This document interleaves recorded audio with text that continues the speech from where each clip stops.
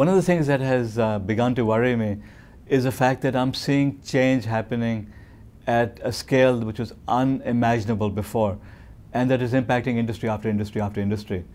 Every industry I've looked at, I've seen a trend of major disruption happening. Manufacturing is the most obvious. With robotics and 3D printing, as of this year, it is cheaper to manufacture in the United States than it is in China. It is cheaper to manufacture in Europe than it is in China. Why is that?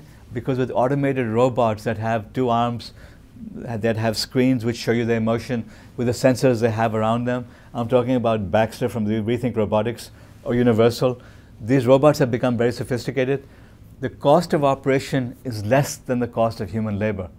So we can now have robots working 24/7 doing the things that human beings did. Give it 5 years, these robots will become ever more sophisticated. They'll be doing many, many more jobs, which means that the manufacturing industry is going to be disrupted in a very big way. The good news for America is that it's coming back here. The good news for Europe is it's coming back there. The good news for Asia is that it's also going to become a local industry. Bad news for China, because it's no longer going to happen in China. So by the end of the decade, you're going to see major upheaval in manufacturing, opportunities and problems. Moving to the next decade, these robots will probably go on strike because we won't need them anymore. We'll have 3D printers now. Within 15 to 20 years, we will be able to 3D print electronics. So imagine being able to design your own iPhone and print it at home. That is what becomes technically feasible in the 15 to 20 year time frame. So you're talking about major disruption happening to manufacturing in the short term, and then even greater disruption happening in the long term. Now look at finance. We're seeing the turmoil that Bitcoin is creating. You now have many parties supporting it. Well, you also have crowdfunding shaking up the venture capital industry, that they've become less relevant. We'll soon have crowdfunding for loans, that in some countries already they're experimenting with taking out loans by, if you want to buy a house, you want to buy a car, you simply get it from a large number of people. You're now moving into cardless transactions for purchasing goods. We may not need the banks anymore. We may not need financial institutions the way we do right now. So there's going to be disruption happening to financial services, whether or not financial services realizes it. In the USA, they seem to be complacent because they've got laws protecting them. But the same laws don't apply in other countries. We may well have major innovations happening abroad which come to the United States. Look at healthcare. That already we now have Apple putting a stake in the ground saying we're going to be the platform for health. They basically have announced their health platform. What they want is that all of these new sensor devices that are becoming common, which monitor your blood pressure, which monitor your blood oxygenation, which monitor your heartbeats, which monitor your temperature, which monitor your activity levels, and soon which will monitor your blood glucose and monitor your internals. They want all of this data being uploaded to the Apple platform. Do you think Google will be left behind? Do you think Microsoft will be left behind? Do you think Samsung will be left behind? Everyone is jumping into the act. But soon, when you have all of these data, we will be able to transform the healthcare industry, because we will be able to predict when someone is about to get sick. We will have AI-based physicians that can advise us when we're about to get sick, that can advise us on what we need to do to get healthy.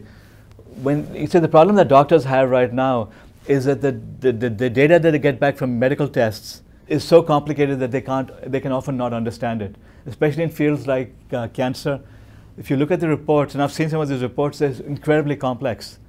Add to it the genomics data we're going to be getting. The cost of human genome sequencing has dropped to $1,000 over the last 15 years. At the rate at which we're going, the cost of sequencing will be practically zero, which means that we'll all have genomes done. You combine that with the medical sensor data, combine that with the data we have in the cloud, you've got a healthcare revolution. We won't need doctors for day-to-day medical advice anymore. We'll have robotic surgeons doing sophisticated surgery. So we're going to impact the medical profession. We're going to now upend the entire healthcare system the way we know it, all in the next 5 to 10 years. People don't seem to understand this. Now look at the energy industry. We're fighting wars over oil. 5 years ago, we worried about America running out of oil. Today, we're talking about Saudi America because of fracking. Fracking is a harmful technology. Nevertheless, it has allowed America to become energy independent and soon to become an energy exporter. Forget about fracking. Solar itself is something we've become negative about. But solar has dropped about 97.2% over the past 35 years in price. At the rate at which solar is advancing, by the end of this decade, we achieve grid parity in the United States. Grid parity means it's cheaper to produce energy at home on your solar cells than buy it from the grid. Move forward another 10 years. It costs you 1/100th as much to produce your own energy than to buy from the grid, which means that we have these grid companies now in serious trouble. This is why you have the utilities fighting solar. That they've now started opposing solar subsidies. They're now doing everything they can to stop the solar industry, because on its own, solar, if it keeps advancing the way it will, and there's every indication that it will, it's going to eclipse the fossil fuel industry. And solar is one of maybe 100 technologies that are advancing, which will change the energy industry. So now you have unlimited energy. Well, guess what? We have unlimited clean water, because we can simply boil as much water as we want, and we have unlimited water. We can now have vertical farms in which we grow food locally. Imagine now having 100% organic food where you don't have to have insecticides and so on pumped into it, because you have it produced in sealed buildings, in vertical farms. Imagine now being able to 3D print meat so we don't have to slaughter animals. So we're talking about upending agriculture and the entire food production industry. So I can go on and on and on. Every industry I've looked at, I've seen major disruption. Even good old communications. You look at the impact AT&T, Verizon, and Sprint will suffer over the next decade or so. They've seen the landline business disappear. Landlines went to mobile, and then now we have data. I mean, when I travel abroad right now, I don't make long distance calls anymore, because I just call over Skype. Imagine when we have Wi-Fi everywhere. AT&T and Google are competing now to wire up regions with super fast internet access. What happens now when you have open networks everywhere, so you can make phone calls over Wi-Fi networks? We're talking about disrupting the communications industry. I can go on and on and on, but every industry I look at, I see major disruption happening. So the world 10 to 15 to 20 years from now is going to be completely different. We're going to be disrupting industry after industry after industry. The vast majority of companies who are the leaders right now may not even exist, because the problem is that not only are people not aware of it, most industry executives dare not invest a type of money that will be required for them to reinvent themselves. They dare not put themselves out of business. So major disruption is coming. Our industry heads are worried about short-term performance.